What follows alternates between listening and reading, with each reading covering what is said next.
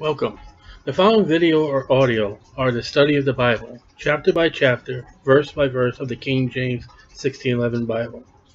Our family welcomes you to our household Bible ministry time. You may watch and listen with us. Our goal has been from Genesis to the book of Revelation. Each chapter by chapter we try. And topical preaching and teaching aids you can find by searching different topics. Study to show thyself approved unto God, a workman that needeth not to be ashamed, rightly dividing the word of truth. Come and appreciate the word of God for our spiritual growth, our development in the word of God by these lessons. Please feel welcome to upload and share our Bible study with family and friends. Like us, subscribe, write a comment, let us know you heard the message. The video or audio are not copyrighted and should be used and not abused. Thank you.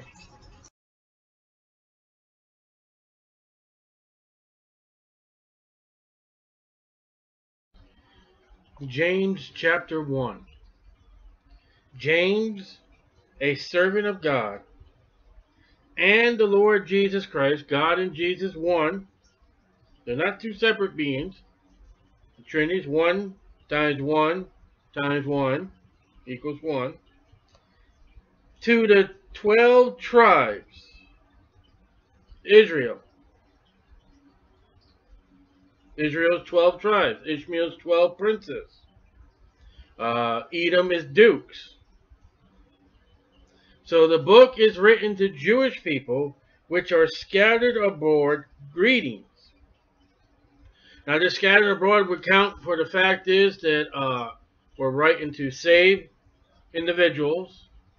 And when they got saved in Jerusalem, they had to leave Jerusalem because they're no more welcome. They're diverse. You'll see them everywhere and anywhere in the book of Acts. We're about 60 AD in this book. I don't know if that date's correct, but better date than what I can come up with. 10 years. The temple is going to be destroyed. They're going to be scattered even more. Today, they don't even know which tribe they are of. They can only guess. They're trying to find out, but they don't know. In the tribulation, they will get their tribe identity by the 144,000, and they'll be scattered all over again because the Antichrist will be after them. A lot of the book of James is practical for the church age. It's practical for the tribulation period. And the one main warning that we're going to see from chapter 1 all the way to the end of the book is warnings against rich people. And we'll get those as we come. Greeting. So James, like Hebrews, is written to Jews. My brethren, Jewish people and saved Jews, count it all joy when you fall into divers temptations. That seems to be the subject of chapter 1, temptations. Count it for joy. Because it can show your strength and it can show your weakness. And when one time you think that temptation comes, you are great and strong, and then pride comes in and you fall the next time. We're all sinners, saved by grace. We got to keep on our toes when it comes to temptations. We may pass it this week and fail it tomorrow. Knowing this, you're to know. Why we're to know? That the trying of your faith worketh patience. Now that's a word that we saw in Hebrews, patience of Job. Patience comes by trying, by temptation. Gives us the sense of waiting and not hurrying. Who wants to hurry through? I mean, that temptation comes along, you fail. You don't want to hurry through it. Because you probably already learned or you will learn, rush makes mistakes. Most workplace accidents are because somebody's in a rush.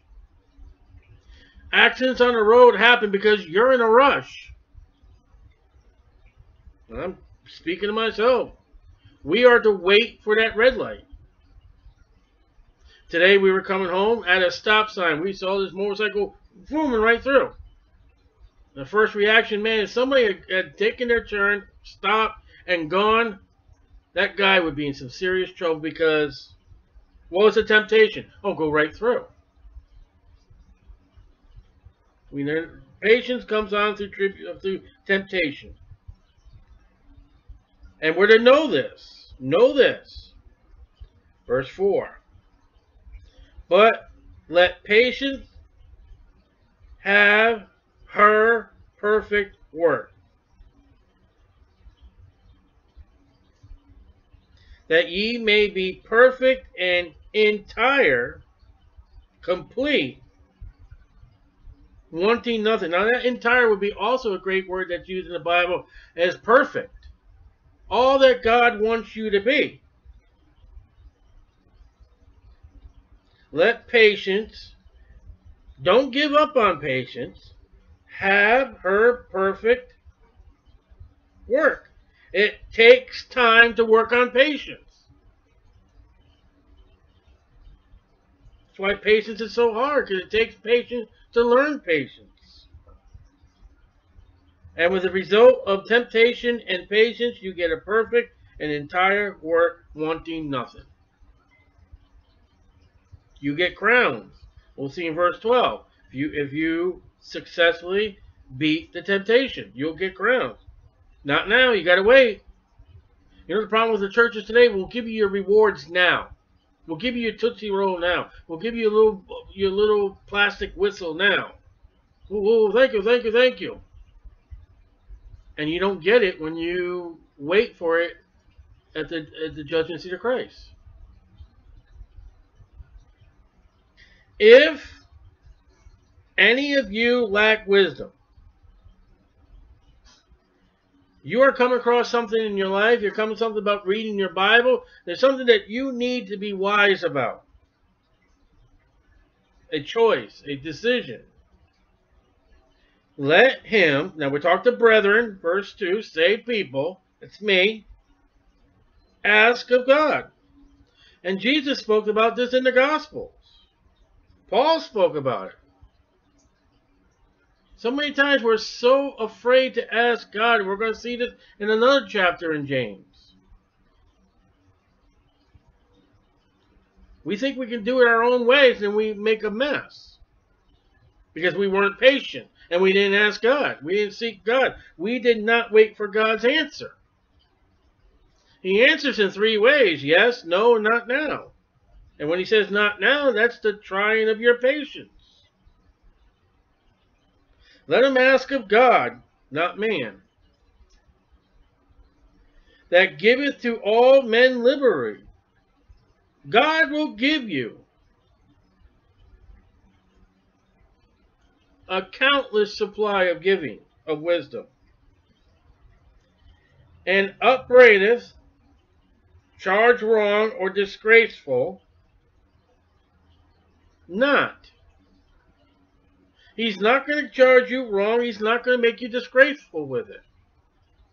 His answer to prayer, the wisdom that you seek, when he answers you with it, it will not be to the wrong. Now, if you use it wrongly, that's your fault. Now, God, if I need this vehicle. Mine, is not so good. And God answers prayer, well, here's the wisdom. Give it a little time, save a little money, and then get it. Oh, no, and then you get it, and then you lose your job, or you ain't got the funds no more.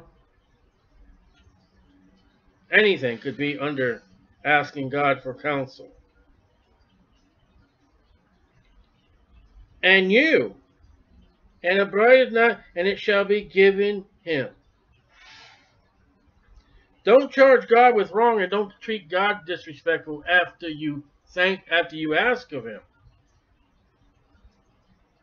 If you do get an answer as no, don't, oh, God's such a meanie God.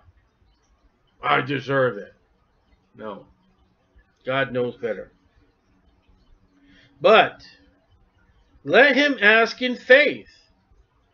Imagine someone asking God something, a saved person, saved, and you don't believe God's going to answer your prayer. There's some ridiculous things I've asked God over the years that, God, listen, I know this is ridiculous. I know this is stupid. It's probably carnal. But the Bible says, I ask not, I receive not because I ask not. So I'm going to go ahead and ask.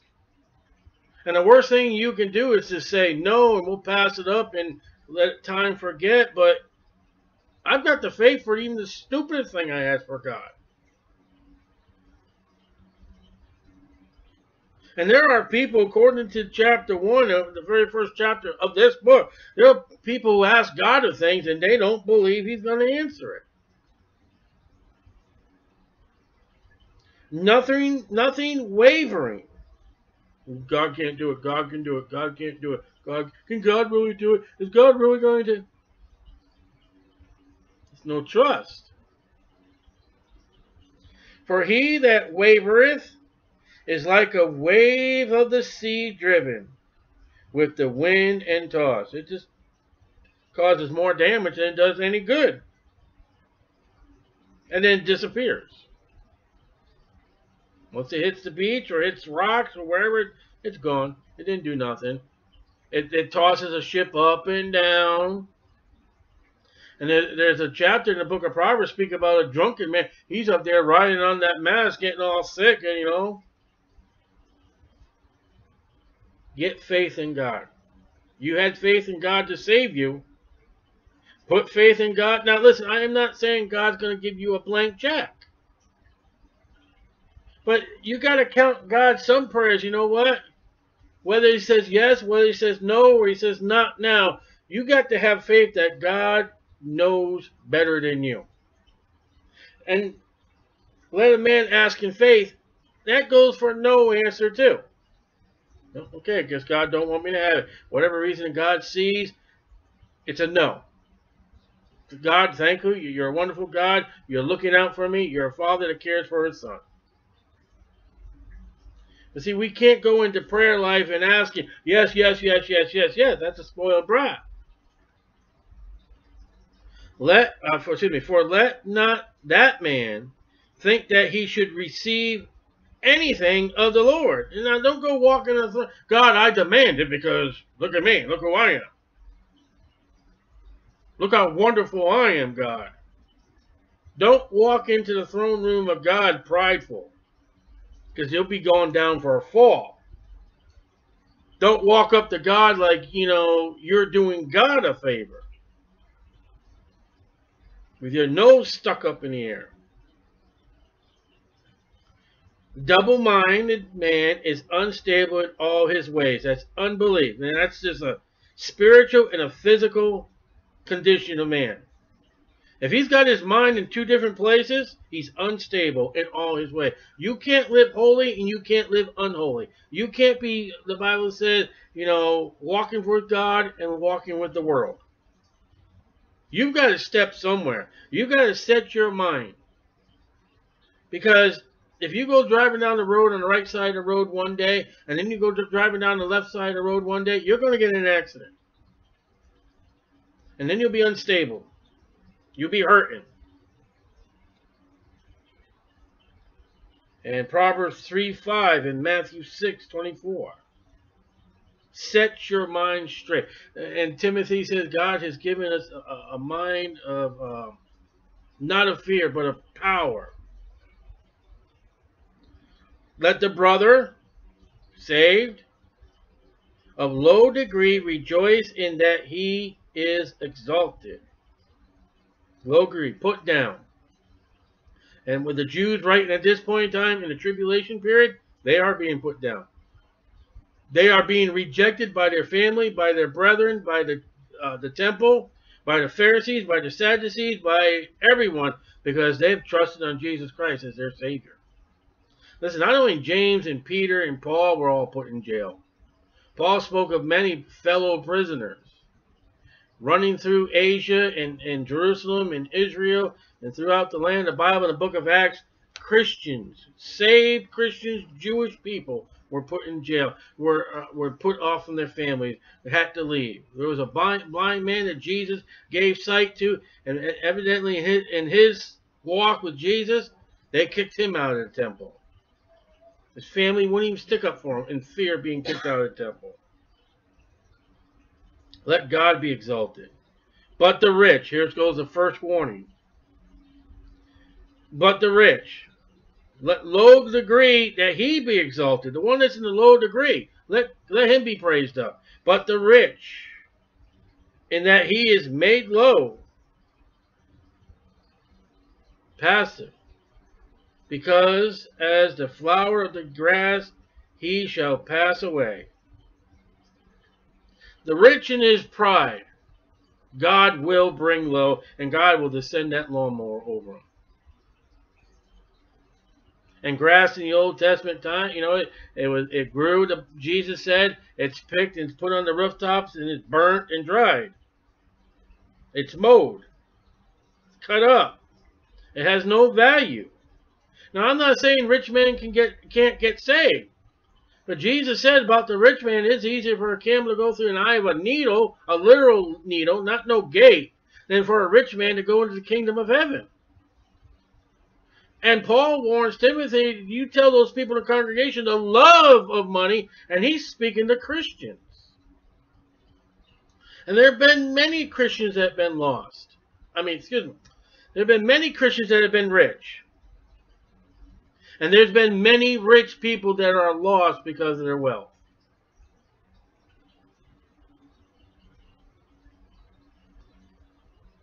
It's one of those things that, the love of money, but money does have that thing that really ruins people's lives.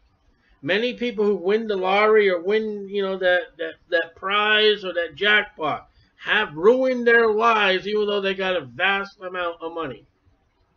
You can waste it. And money can waste your soul. That man that Jesus spoke the parable of, oh, look at all this great stuff. I'll tell you what I'll do. I'll tear it all down and I'll put it all in the space center over there and put it all in stocks, and I'll put it in warehouses. And God says, thou fool, tonight thy soul shall be required. You're going to die. And you can't take it with you. You may put it in that coffin, or you may put it in that pyramid, but it ain't yours no longer. For the sun is no sooner risen with a burning heat, but it withers the grass, and the flower thereof falleth, and the grace of the fashion of it perish. So also shall the rich man fade away in his ways. So grass is likened to a rich man. Comes up, and most grass doesn't even have a flower. You get a dandelion. The dandelion is the weed. I like dandelions. I like dandelions over grass. I'd rather have a whole lawn of beautiful yellow flowers than that green mush. We got grass here in our backyard that when you don't mow it, you send the dog out, the dog comes back green pickery. That's ugly. It's disgusting. And then you go out there with a lawnmower, and with the Florida heat, not even before it starts getting sundown, that stuff is dead already.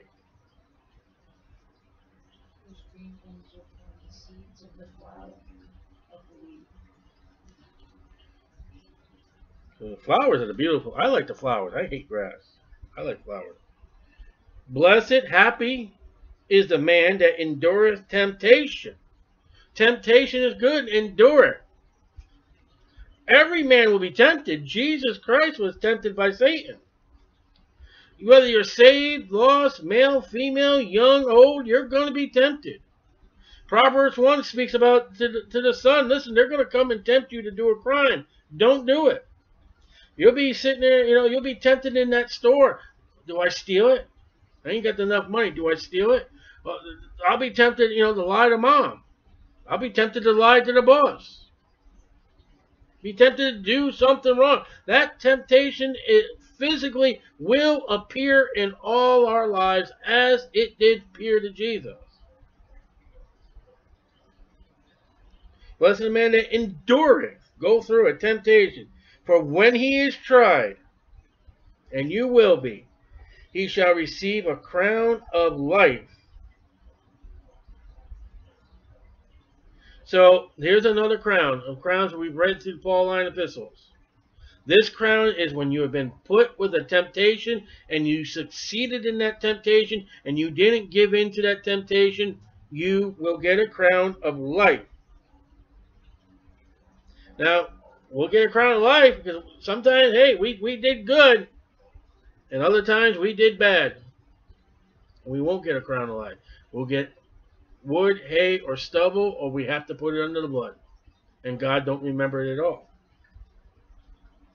Which the Lord has promised to them that love him. You love the Lord? Endure that temptation. Loving God and God loving you is not going to stop that temptation, but it'll give you help. When you get up in the morning and say, God, you know, this one particular sin, this two particular sin, or just, Lord, I am just so weak. I need your help today. And God will help you. Again, Paul says in 2 Timothy chapter 4, to them that love his appearing, there's another crown. You've got to love God. Well, you know, I keep falling in my sin. I keep doing this. I can't. Because you don't love the Lord. And if you don't love the Lord, two verses here, 2 Timothy 4 and James chapter 1. I'm not saying you're not saved, but if you don't love the Lord, you're not going to get no crowns. Because you're not going to do anything for him. You're going to not want him.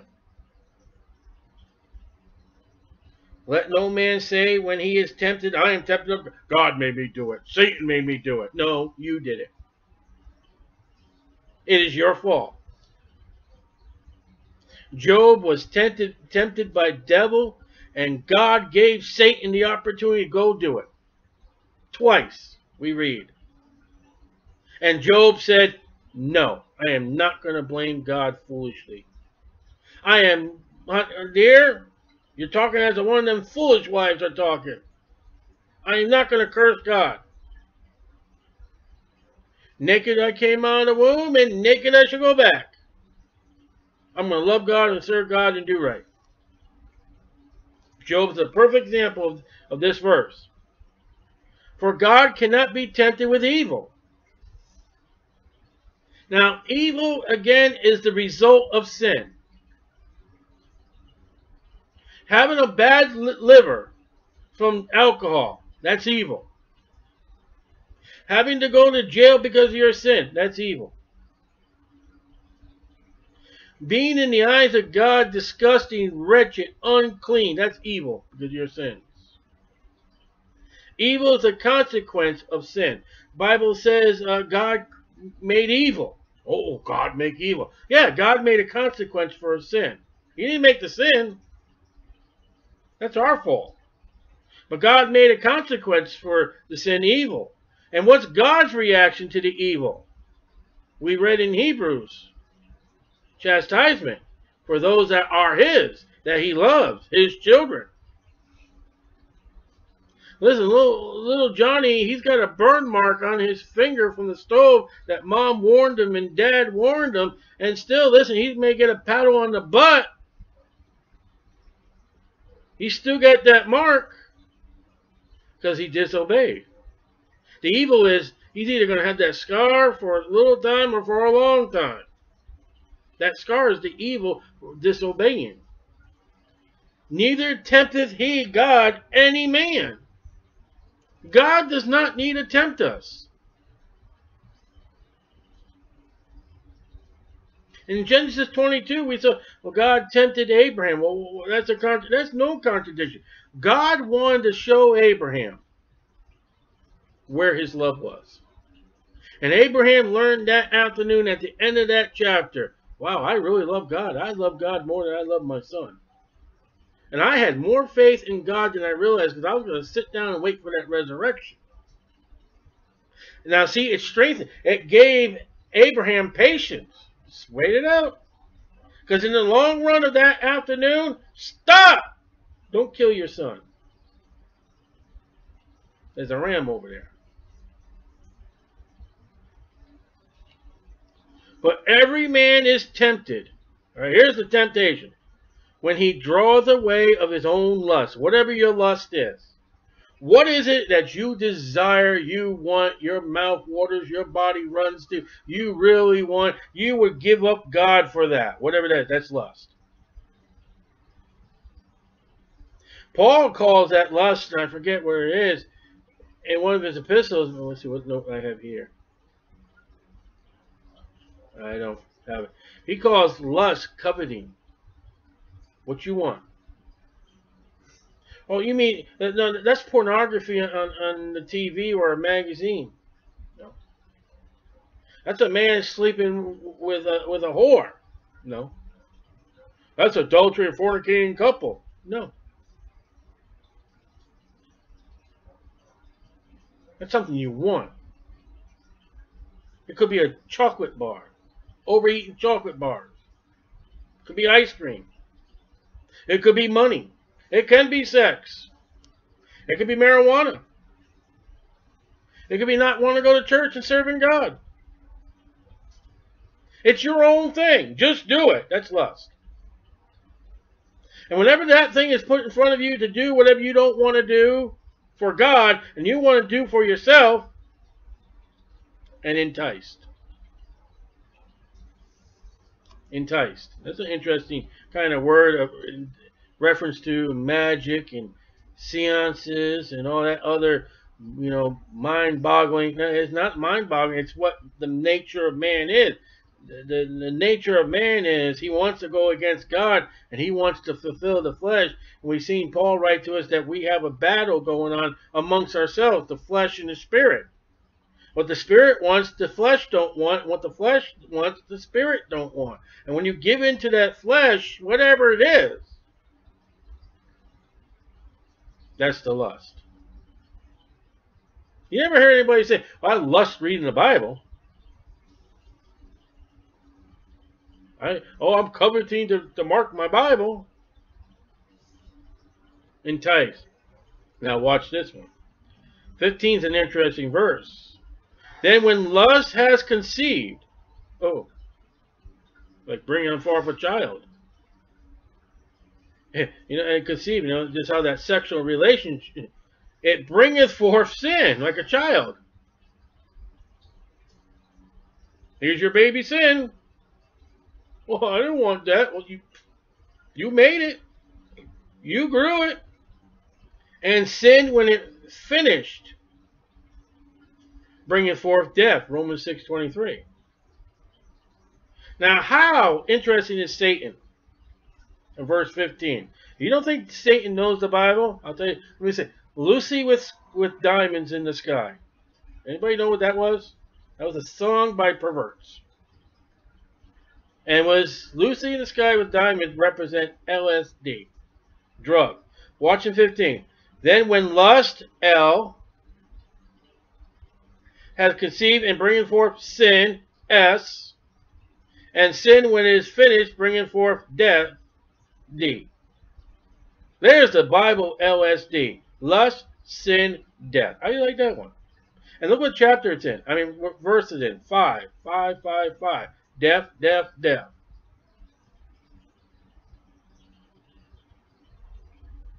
That's just quite interesting, isn't it? Do not err. I don't like that word err, but do not err, my beloved brethren. Talking to saved people. Never mind the worldly people. Never mind those that don't not saved. Christians. We've got to conquer temptation. We can't give in to it. We've got to say what the world says. Say no. Say no to sin and temptation. That's hard, isn't it? That's very hard. And Christ had no sin. And yet he was tempted. The devil gave him 3 temptations we record in Matthew and Luke. And yet he was tempted through his entire ministry. Those Pharisees and Sadducees tried to tempt him with anger to get so angry he would blow it. They tried to tempt him of being so wicked. Here's an adulterous woman. They tried to tempt him to lose his patience by stupid questions. And he never sinned. And he never failed. We do. That's why we got 1 John 1:9. When we do sin, when we do fall, every good gift and every perfect gift is from above. The wages of sin is death, but the gift of God is eternal life through Jesus Christ our Lord. The Holy Spirit is a gift. We just were told, ask God anything. If he gives us something and he's our Father, then that's a gift. You ever hear of a bad gift? Here, son, here's a pack of cigarettes. It's a gift for you. That's not a good gift. That's not a perfect gift. Well, maybe some parents do that. Maybe some parents, here's some marijuana. Here's a needle and a mirror and a straw that you start doing. I don't know, but that's not the perfect. It's not. Good gift, perfect gift. It has nothing to do with that temptation. It's a complete opposite of lust and sin. It's of God. The rest of it is of your own nature, thanks to the serpent. What do you do to fight temptation? Take the good gift. Take the perfect gift. In order to get rid of a bad habit, you got to fill it with a good habit. In order to fight that temptation, we got God who's given us a good and a perfect gift. Something better. What?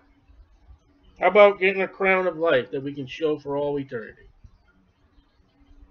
God, if I say no to that, I have an opportunity to get a crown that I may be able to toss it at you.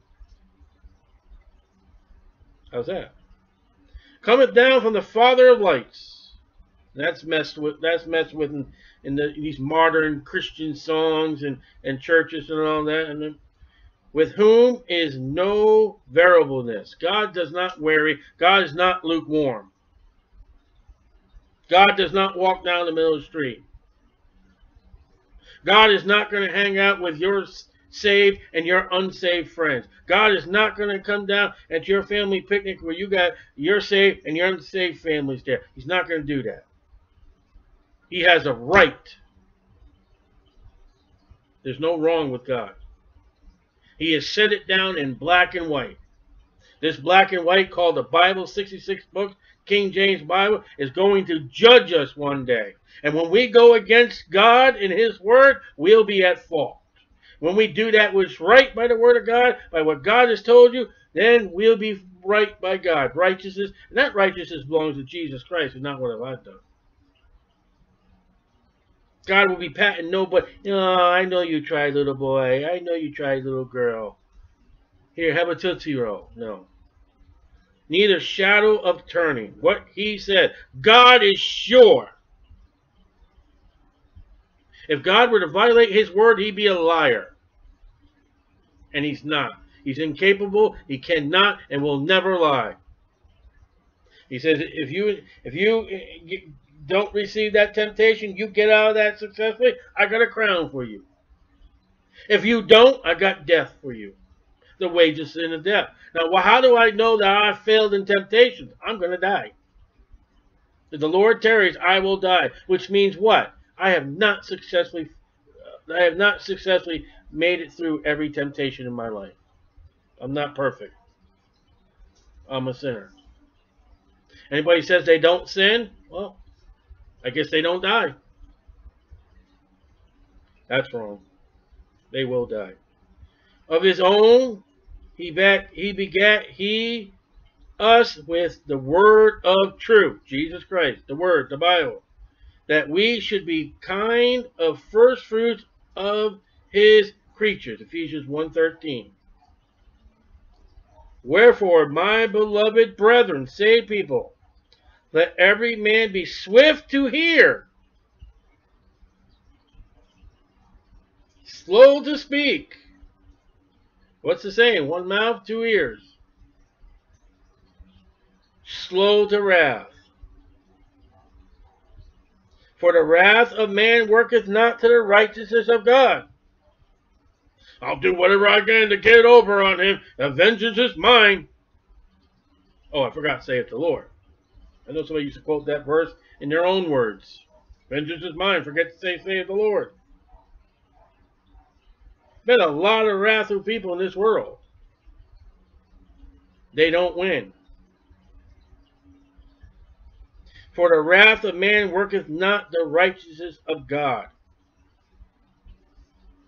I'll do whatever I can to get even with them. That's not a Christian's saying. Wait till I get even with you. That's not Christian. That is not the righteousness of God. Quite different. I'll break up that church. That's not right. I'll destroy that family. That's not right. Wherefore, lay apart all filthiness. How's that? All filthiness. If it's filthy, get rid of it. You know what you do with something filthy? You get the vacuum cleaner out, or you get the broom out, and you pick it up and throw it in the garbage and bring it to the dump. Superfluity of naughtiness. Now that's an interesting word. Superfluity. That's a word you're not going to see anywhere on the internet. And that is overflowing with wickedness. Not just wickedness, overflowing with naughtiness. You know what naughty was? According to Jeremiah about those figs, evil, wicked. There was evil figs. There were naughty figs. Naughty figs were the evil figs. It's just wicked. Get rid of it.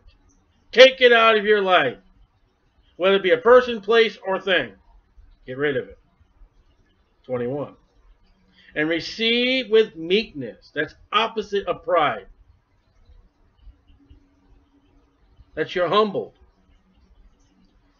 The engrafted, that is implanted word.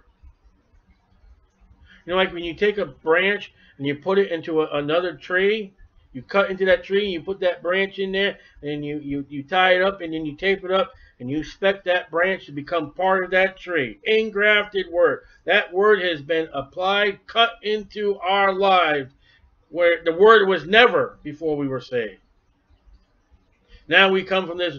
We come from a new creature. We come from our old life, and God has put into us the word of life, which is able to save your soul. Ooh. So you've got to have the word of God to be saved. There's no shadow about it. Say, I was saved. Tell me about it. And then, did you have a Bible there? Oh, no. I had no Bible? Did they quote to you scripture? Oh, no. You got to have the word. And I call the question, I don't know if I really, how far I go simply, but if you ain't got the right Bible, I call a question. Engrafted word that is able to save your soul, my eternal being. So when I go down the street and preach to the lost people, I bring the Bible and open the Bible and read to them from the Bible. I don't tell them what I think. I don't care what I think. I don't give them little stories. I give them Bible stories. I tell them what the Bible says. I don't make it a playtime. But be doers. Doer. That's a verb. Mark all the verbs in your Bible. Be ye doers of the word that you were just had engrafted in you. Not only has that word been put into your life, has saved your soul, now be doers of it. And not hearers only. Now, wait a minute. Verse 19. Wherefore, my beloved brethren, let every man be swift to hear and slow to speak, slow to wrath. But be ye doers of the word and not hearers only. So you hear the word and you do what the word tells you to do. But you better be careful what you hear. You better not do something that's in this Bible that's not meant for you to do.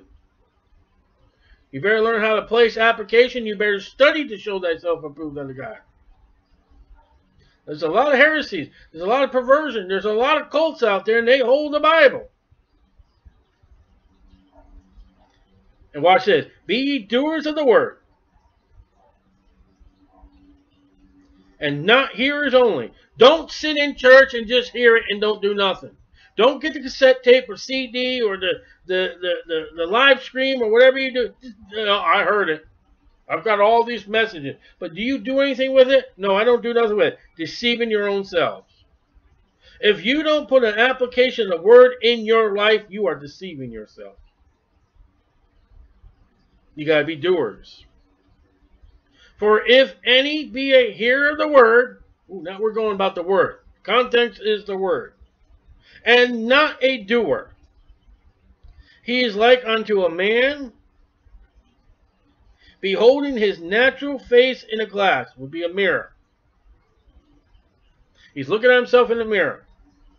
For he beholdeth himself and goeth his way. Oh, look at that. Huh. And straightway forgetteth what manner of man he was. That looked good.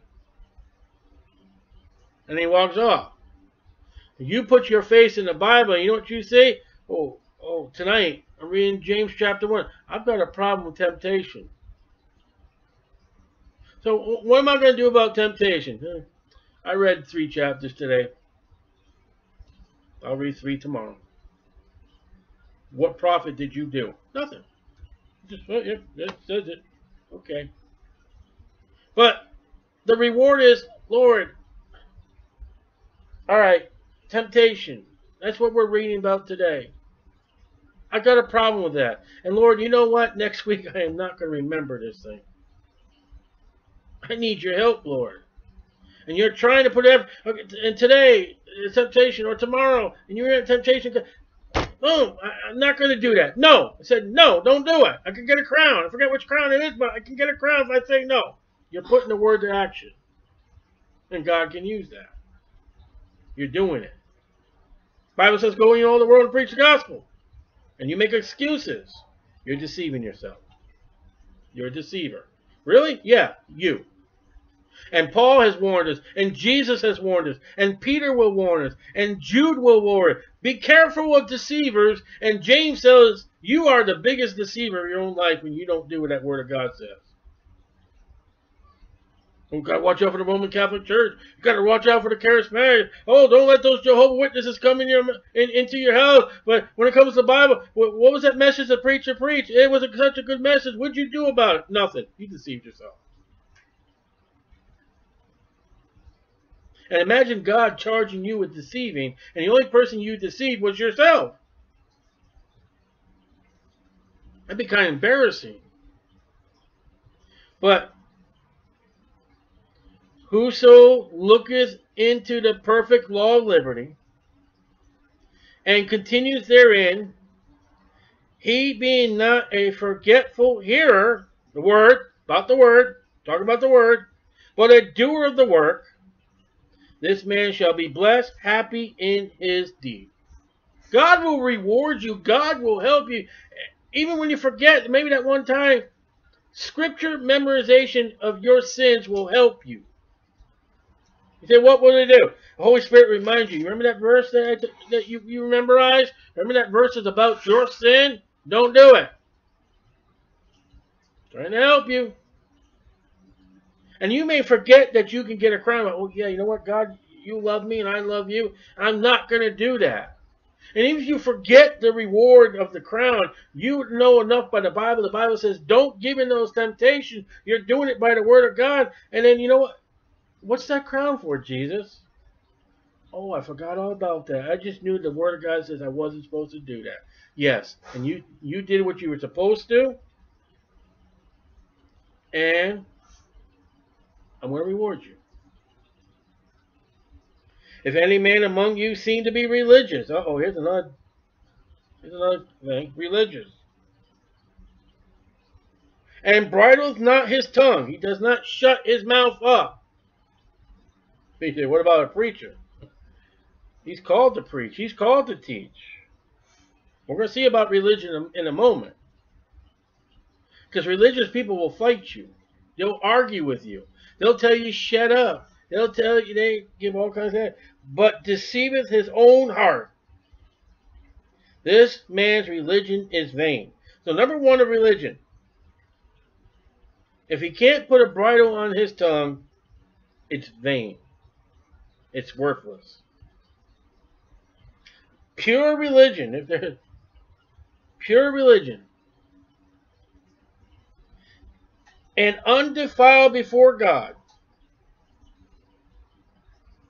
and the Father is this. Now you're going to say that and before God and the Father. You're going to say God and the Father are two different people, like Titus 2:13, where it says God and Jesus Christ. Are you going to go so far to say that God and the Father are now two different people? They do it for Titus 2:13. So see, scripture with scripture. Is this to visit the fatherless and widows? Now that was in the law. The fatherless and the widows, the children that have no more dad, and the wife that has no more husband. You're to help them. You're to visit them. You're to comfort them. That was not done in the Old Testament, even though it was in the law. In their affliction, they got troubles, they got problems. Visit them. Nursing home ministry. You know anybody involved in the nursing home ministry? Put their names in. Put that nursing home. So when you read this, you can say, I want to pray for that person or for that nursing home. And to keep himself unspotted from the world. Well, when you got an organization that's religion, they got their priests doing illegal things and doing molesting things, and they're still serving idolatry and Bible. That's not pure religion. Now let's look at some verses here about religion real quick, because it shows up 6 times in the Bible, twice here. 6 is the number of man. That's quite interesting. When we look at the word religion, let's see what we're talking about. Acts 13:43. So when somebody comes up to you, I got religion, they don't know what the Bible says. Acts 13:43. Because they definitely have not studied their Bible. And no, these are all in the New Testament, by the way, too. Acts 13:43. 2 in Acts and 1 in Galatians and 2 in James. Now, when the congregation was broken up, many of the Jews and religious proselytes followed Paul and Barnabas, who speaking to them persuaded them to continue in the grace of God. So here are people who are religious, and now they've turned to Paul. They left the religion. That's interesting. I got my religion, you got yours. Will you convert to Jesus? Oh, no, I'm going to keep what I... Okay. You got religion. I've got Christ. That's the difference. 26:5. Acts 26 verse 5. Some people don't speak. I mean, some people speak what they don't know. And if you know the Bible, you know they're fools. Anybody comes up to, like I said, we preach on the street. Anybody comes up to, well, Jesus would never do that. Really? Judge not, lest ye be judged. Can you show me what that is in the Bible? All right, Acts 26, verse number 5. Watch this one. We all know Paul, right? Which knew me from the beginning, if they would testify. He's talking to the Jews. He's talking to the court. He's saying, listen, bring these Jews that bring me to jail right here. Brought me to court. Testify. Speak to them. They'll tell you about me. That after the most straightest sect, that's a bad religious word, sect of our religion, I lived a Pharisee. Now, would you think most of the Pharisees would go to heaven? Absolutely not. Very few of them did. Nicodemus, he was going. John of Army. Okay, but the majority of the Pharisees were what? They were a sect of a religion. That's not good. So we just saw right now 2 condensations for religion, and it's not good in your Bible. Galatians 1:13 and 14. Religion is not a good word. Galatians 1:13 and 14. I tell people when they come up, well, what religion are you? I tell them born again Baptist. Or I sometimes take the Baptist off to say born again Christian. Sometimes the way these Baptist brethren are, I'm ashamed. All right, first Galatians. Galatians 1:13. For ye have heard of my conversion. What was that? That's when Paul received Christ as Savior, right? In times past in the Jewish, what's that word? Religion. Well, that was the Old Testament law. We're not under that. That's a bad condemnation. How that beyond measure I persecuted the church of God and wasted. Wait a minute. Didn't we just learn in Acts 26:5 that Paul was in that religion? And what was Paul doing with his religion? He was persecuting the Christians. We're not done yet. And profited the Jews' religion above many my equals in my own nation. Watch this. Being more exceedingly zealous of the traditions. So when we close in James, we look at religion.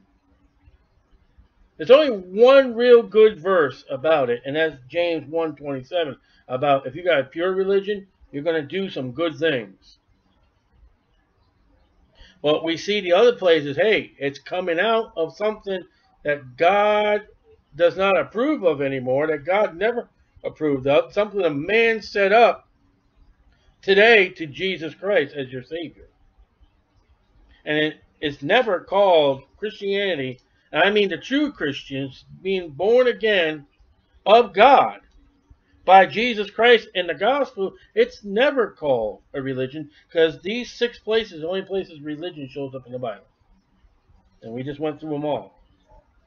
So this is a little interesting note.